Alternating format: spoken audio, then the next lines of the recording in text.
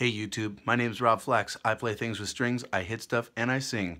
And right now I'm wondering about what is the most portable percussion that you could possibly take on the road, because I'm going to be touring in April and doing a crazy tour on the road. Well, there are a lot of contenders for the front runner for that, but I think that at least for first place, it might be a tie. My friend Terrence literally just sent me this today, and I got it in the mail. It is a washboard tie, and it sounds pretty good.